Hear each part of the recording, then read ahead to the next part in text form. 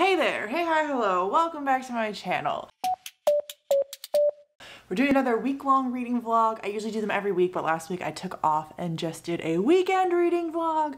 So that means that this week we're gonna be starting a little bit sooner. It is Friday right now, so I'm probably gonna go Friday to Friday. Woo woo. I am on my way out, actually. I'm gonna be spending the night at my parents' this evening, and tomorrow morning me and my mom are gonna be going down to cousin's campus. She goes to school here in Florida, and we're gonna tour it and hang out with her and have some fun. So I'm gonna go. But here's some bee footage if I remember to film any.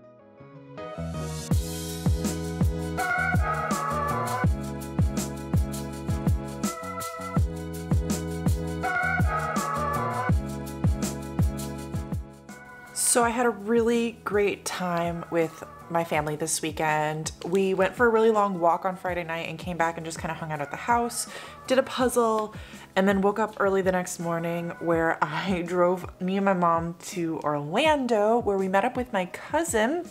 She is going to UCF. This is her first year. She's a freshman. I didn't take any video of her dorm just for her own privacy's sake, but she showed us around the campus and we saw lots of really cool things. Koi ponds, pendulums, statues, all kinds of stuff.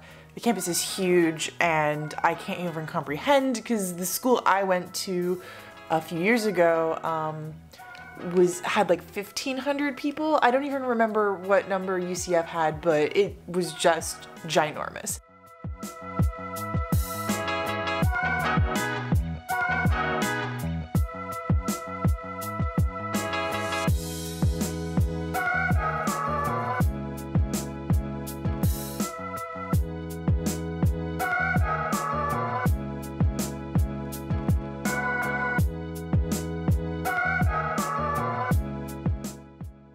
And then after we finished there, we went to an art festival downtown where we saw lots of artists. I didn't show too much of their work because I couldn't credit them properly in this video, but there were some absolutely amazing pieces. I loved them so much, and some new artists that I will be following now.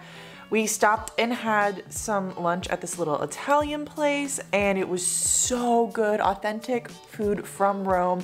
They talk about importing it and everything. And then we just walked around the art place for a while, saw lots of cool things, saw some fountains, and then eventually we stopped and got tea at this really cool place where they have all these teas and herbs and blends and everything. And here's their information. And then we kind of walked through the like historic part of Winter Park, and it was just a really enjoyable day. Now it is Sunday and it's almost noon, to be honest. I've been up doing some stuff, but I am just about to start on my paintings. So I finally started painting again yesterday for the first time in basically 2 years. I have continued doing some digital art over the past 2 years, but I've just been having a really hard time with creativity. And last night I came home after this trip and I painted a lot. And so I'm going to be incorporating as much of my paintings into these weekly reading vlogs as I can so you guys can see what they're about, but I'll take you upstairs and show you them in a minute. I am currently listening to the audiobook of Vespertine, but that you would have already seen all of that on last Friday's video, so I won't be talking about it at all this week. And then the two other books I'm reading are Autumn's Tithe. I'll show you that later. I'll talk about it more later. And House of Leaves. Again, I'll talk about it more later. I'm hoping that I also can get to Within These Wicked Walls by the end of the week, but we'll see. So I have a package behind me. We're gonna open this and then I'm gonna go upstairs and do some painting with you all. I finally got my copy of The Storm of Echoes, which is the fourth and final book in the Mirror Visitors Quartet. This is the book I started reading them, I believe it was in January. It's Winter's Promise is the first book, and I have loved all of them so much, and I've been really nervous and excited to finally get to this one. It's been published for a while, but it is translated, so I've been waiting for the English translation, which came out this month. But the audiobook, which I had listened to the book 3 I'd physically read book 1 and 2. I'd listened to book 3, so I was planning on listening to book 4 instead of physically reading it. The audiobook's not coming out until November now. They had to move it back. There's a good chance that I just pick up this book and read it physically. It's just gonna kind of depend on time. So let's go upstairs. So here's what I'm currently working on. This is gonna be a collage that is gonna go on the big blue wall that you actually just saw behind me in the last clip. So it's going to be kind of a gradation from morning, sunrise, to like daytime, to evening, to midnight skies. I'm using acrylic paint and I'm using modeling paste, so it is a little bit 3D, as you can tell. And then I'm using a gold paint pen to help just connect all of the pieces and add a little bit more interest from my own personal style. This is the other one I did last night.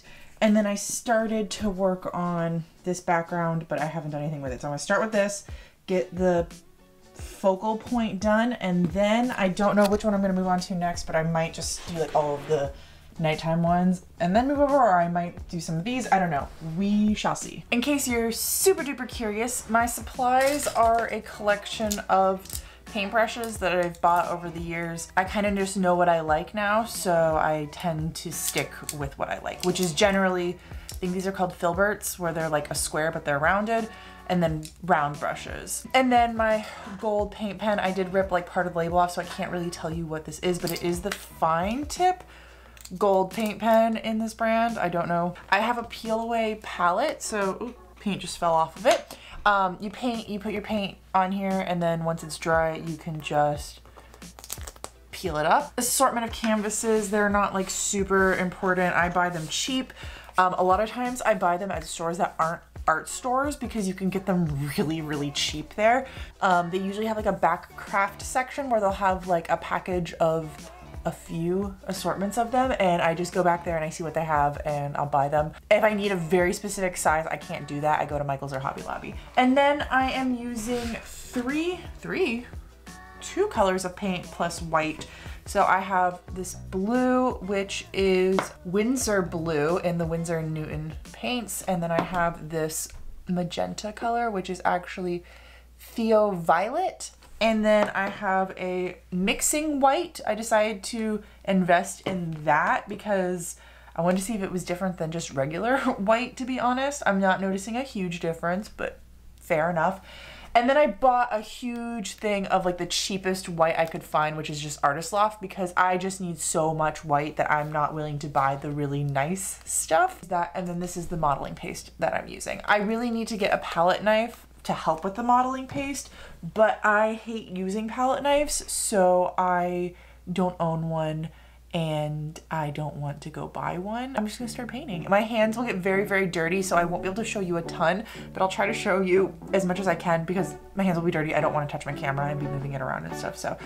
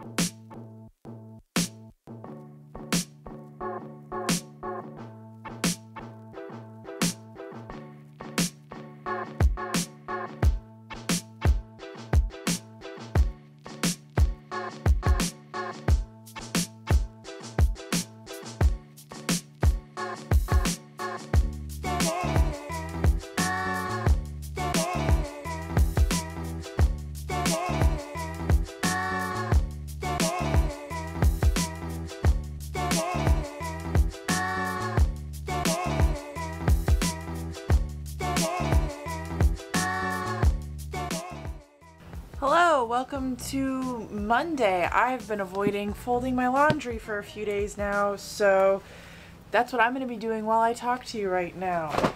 If I multitask, it doesn't suck as much. I get to start Caliban's War next. It is my next audiobook that I'll be reading. I'm really excited. I'm going to be starting it tonight when I go on my evening walk. I'm going to be sitting and doing some editing here in a little bit, and then I am going to probably watch some TV, and then I am going to go on my walk. I really hope it is a 5-star. The first one was so very close, and it was just like short. I have officially decided as of today that next week I am going to, in honor of the spooky season, only be reading horror. So I have picked out like 7 horror books that I'm really excited about. I will be talking about them more next week in that vlog. But if you have any horror suggestions, if you're like, you know what, Amanda, I have been dying to tell you to read this horror. It's about little children and you don't know whether or not it's paranormal or it's real, by all means, drop it down below. This week, I am making a dent into Autumn's Tithe. Tonight, I'm hoping to finish it. I am on page 200, so I have about 100 pages left. I think it's like 109 pages left. So even if I don't finish it today, I'm going to make a good dent into it, which means that I'll just wrap it up really quickly tomorrow and then start something else. Next up on the list of books to read is, oh boy, I don't have another physical book I need to read this month. I was gonna read Within These Wicked Walls next physically, but the Macmillan Audio sent me the audiobook for it, so I'm going to listen to it instead of reading it physically. And then I was gonna do The Storm of Echoes, but I really think I want to listen to that. So I'm gonna have to wait until November to read it, so I'll have to replace it for bingo. That means I am eventually going to physically be reading Dance of a Burning Sea, but I don't have the book yet until the 19th, so let's go to my bookcase real quick. Next up, I have some options. Let's see what might be a good one. Okay, so my options are between these 3. Either continue on with these 2 books, which I have technically DNF'd on Goodreads, but really in my mind they're on pause, or start a brand new book. I have removed on the board, I'll show you in just a second, but I have removed Oathbringer and The Sword of Kaigen, which were both buddy reads from the board. Switched out Book Everywhere, but I don't know what I'm switching it out for. I don't remember what I picked for it because I forgot to keep that note here. And then for Less Than 1,000 Reviews, I ended up switching out for The Hideaway, which I read in my last week's 24-hour reading vlog. Favorite color on the cover was Crossbones. I have completed that. And The Wife Between Us was more than 1,000 reviews. I have also completed that. This is what the board looks like. I'm going to be flipping these 2. I'm going to be flipping these 3 really quickly. Request a wreck. Okay, that's pretty simple. Actually, I'm going to need your guys' help for that one really quickly. If you are watching this video, recommend a book for me down below. I will also be going possibly on TikTok and asking for a recommendation. It counts. Even if I've already read the book, it counts. Do me a solid, please. I appreciate you so much. Just any book that you think I would enjoy, recommend it to me. Video game break. I have actually been thinking about it recently. I was playing so much of Skyward Sword a few months ago, like in July, and then I just kind of like stopped. So I've been wanting to get back to that. So I might have to pick that up soon. Instagram poll. It's funny, I've been like not on Instagram much. Go to the pool and read. That's really easy. I've been doing a lot of that anyways. And finally we have Pinterest break. Cool. Also very easy to accomplish. This is an angle we don't get every day. I just got back from my walk and it was a long one. So I'm putting my feet up on the wall so I'm laying down. But I did start Caliban's War while I was out. I didn't start it right away on my walk.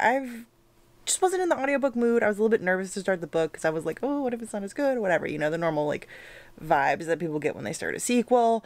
So I've only listened to the prologue in chapter 1, but of course I'm loving it. It's really good. I don't really have anything to say yet because I really don't know what the book is about, to be honest. But once I know, I will update you with more details. I haven't done any physical reading. I sat on the couch and I watched Modern Family. It's 6 a.m. I'm getting ready to go for my morning walk and I just started chapter 2 and it's Holden. Okay, too much talking. Good morning. It's Wednesday morning now. I only have a few minutes to talk before I need to leave, and honestly that time is shrinking as I make excuses. I am 25% through Caliban's War. I have the book here, but I haven't been keeping track also with the physical book. I've just been really enjoying the audio, so I'm enjoying the book. I am just not enjoying it as much as book 1, but I do think that I'm still kind of in the setup phase. From what I remember of the author's first book, there's going to be a huge like twist soon in themes, and it's going to become a lot darker and a lot more gruesome, and I really think I'm like on the cusp of that. I need to put jewelry on. Oh, this light is great. I love being bottom lit. I feel like why I'm not loving this book as much as book 1 is it's kind of formulaic. It's basically the same book as book 1 with just some different characters. We still have Holden, whom I love, and I'm really enjoying his chapters a lot. But when you break down some of the other characters, they're kind of just replacing Miller. So the story is a girl goes missing. Chapter 1, she gets taken. And so we have Holden coming to that planet to try to help some people, eventually finds out about said missing girl and is trying to help. And then we have her father who is trying to find her as best as he can. And then we have a really unlikable character, I cannot say her name right now, and she's doing all of this political intrigue and trying to figure things out and try to stop the war almost from the other side. I don't dislike her, but I like her the least out of any of the characters we've had so far. And then we have Bobby, who I really like, and Bobby like brings a breath of fresh air because she doesn't have anything I feel like connected to book 1, so I'm really enjoying her thoughts and opinions, but she doesn't have as much page time as the other characters. And I'm not sure where she's going, where her plot is going and what's up with her. So I'm not disliking the book. Right now I'd say it's like a 4-star, but I do think it has potential still to do better once it picks up and starts doing stuff. I really thought I was going to finish Autumn's Tithe on Monday and it's Wednesday and I haven't touched it since then. I'm really enjoying that book a lot. It's just a matter of I think I overdid it a little bit with too much reading. Hey, it's the end of day Wednesday. I honest to God don't know why I'm coming and talking to you guys. I have absolutely nothing to say about this book so far. I'm at 46%. I'm gonna sit and do some listening before I fall asleep and hoping to get to 50%. I'm enjoying the book. I'm a little at a loss as to why everyone says this one is like so much better than the first one. Like, this is a good book. I'm enjoying myself, but I feel like I have no commentary to make about this story. I guess there was a moment earlier where I thought that Prax made a decision that was going to get Amos killed and I was really upset about it, but then it didn't happen. But I'm kind of hoping I can finish it tomorrow. That's going to be kind of ambitious, to be honest, because right now I have 11 hours left and I'm probably only going to listen for like 30 to 45 minutes tonight. I'm listening on times 2 speed. It's not unheard of for me to do 5 hours of an audiobook in a day. Anyways, if I don't finish it tomorrow, it's no big deal. Hi, I just got back from the pool. Today was like a crazy busy day at work. So when I got home, I was like, let's go chill by the pool. It's sunny out, but like overcast, so it's actually quite nice. And while I was there, I was reading Autumn's Tithe. I still have like 90 pages left in this book, but I think I'm gonna try to finish it up tomorrow. I am going to be doing some reading this evening after I shower and then make dinner. I'm just gonna sit and read the rest of the evening. So I think I can finish it, but I don't want to put that kind of expectation on myself because I have other books I also might read this evening. So if I can finish this tomorrow, I'll be happy. I have exactly 2 hours left in Caliban's War, which means I'm 80% through. So that's kind of where it is. I might sit and finish up Caliban's War tonight. I might sit and finish up Autumn's Tithe tonight. I might just make a chunk through both of them. I might make a chunk through both of them and then also try to do a little bit of House of Leaves. Caliban's War is going great. I'm really enjoying it, but definitely not as much as book 1. It's not as dark as book 1, that's for sure. And it's really interesting because so many people online are like, oh my God, book 2 is so much better than book 1. And honest to God, I don't see it. And if you want to actually note some of my very particular thoughts, I have my TikTok linked down below, and I made a reading vlog. I made a few reading vlogs for this book, so you can watch like detailed thoughts as I was reading. It's really fun and I enjoy making those. I'm sprinting with a friend, so I don't want to bother her, but I just finished Caliban's War. God, I loved it. I almost rated it 5 stars right at the end because of how much I loved it, but I didn't, because it wasn't as good as book 1. I don't care whatever those fools are saying out there, so I rated it a 4.25 because I'm ridiculous. But I'll give you more thoughts in the morning. I'm gonna go read some of Autumn's Tithe to finish up our sprint. Hi, welcome to Friday. Actually, I was originally planning on filming through Saturday for this vlog, but I finished up / will be finishing up everything I want to read this week for this reading vlog, and I'm really excited to start reading for next week because it's a theme and there's a lot of books on there, so we're calling it quits today. But we're not done yet. Today still has a few hours in it. So last we spoke, I had just finished Caliban's War, which was last night. I loved it. I loved it a lot. The ending was so fantastic. If you've read Caliban's War and you've read Leviathan Wakes and you saw my video where I first originally read Leviathan Wakes, you might know why I got really excited at the end of Caliban's War. There is a particular character that I mentioned in book 1 drove me insane. And said character was not in book 2, and I was absolutely fine with that. I was, but I also felt kind of like something was missing in book 2 because said character wasn't there. It was really weird. It was like when they were there, I wasn't satisfied, but when they were gone, I realized they actually fulfilled a role in the book that I really enjoyed and really liked. And there's hints from the end of book 2 that said character will be in book 3. So I'm really excited about that. I'm really wishy-washy. I can't believe it. But yeah, I really enjoyed the book. For the most part, I didn't like it as much as book 1. So I ended up rating book 1 a 4.5 out of 5 stars. So I felt like book 2 had 5-star vibes. I felt like book 1 had 5-star vibes too, but there were things that they did that just couldn't quite get me to rate it a 5-star. Book 2 not being as enjoyable as book 1, I couldn't necessarily rate it a 4.5, but it wasn't a 4-star, so I rated it a 4.25, which I think is only the second time in history I've done that. The other one was Kingdom of the Wicked, which eventually, really soon, in November, I will be reading Kingdom of the Cursed, and I'm so freaking excited about that. I loved the characters, I loved the fast-pacedness, I love the story, I love where it's going, and I love where it left us. It did kind of feel like book 2 was a little bit of a repeat of book 1 / it was setting up for future bigger plot points. It was good. I really enjoyed it. I really like James S.A. Corey's writing, who I found out is actually a pen name for 2 other authors, and I only looked into one of them because then I got distracted and forgot to go back and look at the second one. But the first one has written under a few different pen names, and he writes some fantasy and some sci-fi and some different things. And so I want to check out his fantasy at some point and see if it's good, because I like his sci-fi, so I should like his fantasy, right? Although maybe he's the one who's writing the parts I don't like. Who knows? I'm still making my way through Autumn's Tithe. I have about 60 pages left of that. I don't know where my phone is.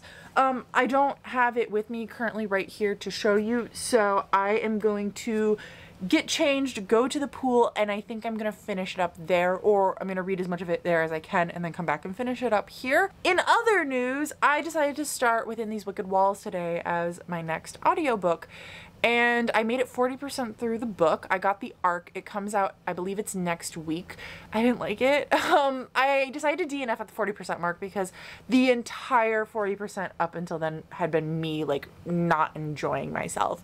And I wanted to finish it because I really enjoy finishing ARCs and being able to write about them and complete whole reviews. But I saw a tweet on Twitter today that said something like, reading a book isn't a hostage situation, you shouldn't be afraid to DNF. And I was like, you're right, random tweeter, you're right. Here are kind of the bullet point reasons why I didn't vibe with this book. 1, it's a gothic story. I don't like gothic stories. I didn't realize it was gothic when I requested it. So if I had known that, I don't think I would have requested the book. 2, it's a retelling. It's a retelling of Jane Eyre, which is a story I don't know that well, so I thought I would enjoy it because I tend to like retellings when I don't know the original story, but I have learned I really don't like retellings, and they seem to be kind of this category of books that I just don't like for some reason, even though they're all so different from each other. 3, the characters? Ugh. Okay, the main character, I didn't mind her actually. I thought she was really interesting, and I wouldn't have minded reading a whole entire book about her if she had been written by someone else, because this girl was awesome on paper, but when you really started to look at her, she was really illogical, like really illogical. She would say things like, oh, I haven't eaten a meal in 2 days and I really appreciate food and I cherish food because I'm poor and I know what it's like to go without food. And then she'd be given food and she'd be like, ew, that's gross, I don't want to eat it, and then wouldn't eat it. And I'm like, girl, you are so illogical. So illogical. So besides her though, the other characters I couldn't stand. The main dude, the love interest, the guy who has like hired her, I haven't told you what this book is about, but the guy who has like hired her to come and get rid of the ghosts, he was the most infuriating character I have ever read. I hard bent to pick someone who infuriated me more than him, because he would just pull this shit on our main character, and I don't know if he was on purpose gaslighting her or if he was just an asshole or if something was wrong with him or what, but he drove me insane, and I was so ready to be like, girl, Andromeda, that's the main character's name, girl, leave him, leave, just go, just stop. 4, the illogicalness of the characters. I've already spoken on this briefly, but they were very illogical and I couldn't stand any of their choices. None of their choices made logical sense. Like nothing they did made sense. Their actions were not motivated by logic, and not in like a fun like, oh, human beings aren't creatures of logic, like in a no, that doesn't make sense for anyone to make that decision. And then 5, down here at the bottom, insta-love. I hate insta-love, and it was there and it was strong and there was no reason for these two characters to fall in love with each other. No reason at all. So this is the story about Andromeda, who is, I don't remember the exact word that the book uses, but she is called into people's homes to get rid of the demons or the supernatural beings that are like haunting them. And she gets called to this one house. That's the story. She's supposed to go to the house to get rid of the bad demon boys, and there's a man there who lives there. He's 21. He has some servants. She's supposed to live with them until she gets rid of the demons, and he has these weird rules like you have to have dinner with me every night and then spend time with me after dinner, but I hate people and I'm not gonna interact with you, but we have to have dinner together every single night, and I'm gonna make it miserable and I'm gonna say that I don't want to do it, but you still have to come. Anyways, so I have DNF'd that book. Good morning, it's Saturday. I ended up last night reading about 20 pages of Autumn's Tithe, and then I realized I needed to work on something for my book club, and then I spent 4 hours working on it. I'm planning a big, huge readathon for December for all of us to partake in, and it's gonna take a lot of work, but what I was able to accomplish last night has made me so freaking excited for it. I'm enjoying the work. It's fun, and I can't wait to unveil the finished production for all of them. It was like 11 o'clock at night, and I normally go to bed at like 9:30, so I just fell asleep, and I woke up this morning around 7:30, and I have just finished Autumn's Tithe. I really enjoyed this book, guys. I picked this up because I saw the author on TikTok. She is a debut author. This is her first book. It sounded like something that would be up my alley. I'm just kind of like in the mood for fae fantasy right now, and so I bought it. It came out in September, and I loved it. The ending shocked me so much, like so many times, and in such a good way. And I was in emotional pain for most of the journey. I think I've already said in this video, but I did do TikToks for my experience of reading this. So if you want to watch any of those, they are on my TikTok, which is linked down below. The author has described it as more of a YA book, but honestly, with the dark themes and undertones, it's not childish to read. So that's why I really enjoyed it. I'm still reading House of Leaves. I have just picked up An Echo of Things to Come. I've read the prologue while I was getting ready to film this. Tithe was coin flip, so I can remove that, and that means that I can flip this bad boy. So let's see what that is quickly. That didn't help anyone. Oh, friend picks next read. Okay, that'll be fun. I'll get one of my friends to pick what I read for next week's horror week. I should tell you, where is it? I started A Song for the Wild Built. I made it through chapter 1 and it really wasn't for me, so I put it down. So I'm not going to be continuing with that. So I need something to replace that, which will be fun because I have plenty of horror books I'm reading next week that could replace that. And then for forward title, I did make it far enough into Within These Wicked Walls that I'm going to remove the prompt because I say I just have to make it 30% and I made it 40% through the book. Oh, I forgot one more. I get to flip 5-star prediction because that was for Caliban's War. I completely forgot about that too. Okay, so that means I also get to flip this bad boy, which is graphic novel. That'll be great because I have a graphic novel from NetGalley that I need to read, so I should probably do that today. Oh, shit, I did this one yesterday. I did it on TikTok, so you guys didn't get to see it, but I did go to the pool and read, so I'm gonna remove it because I technically filmed it. But yeah, I need to accomplish some stuff this last week because this coming vlog that you're about to see next week is my last week here. I will be traveling for work the 26th to the 30th, so I won't be at my house, which means I won't be able to read as much because I will be working pretty much the entire time, and when I'm not working I'm going to be exhausted. Hello, you want to focus on me? Whatever I need to get for bingos, I need to get it this next coming week. Thank you for watching. I know I never made it to this stack of books because this week was a little bit slower with the physical reading than I prefer, but that's fine because we're accepting and we're forgiving of ourselves here, aren't we? Anyways, let me know down below what you are currently reading, and hopefully it's good. Hopefully you're enjoying it. I enjoyed my current read, so I'm hoping to pick up something good next. And I don't remember how my outro goes, but until next time, I'll talk to you in the comments. Bye!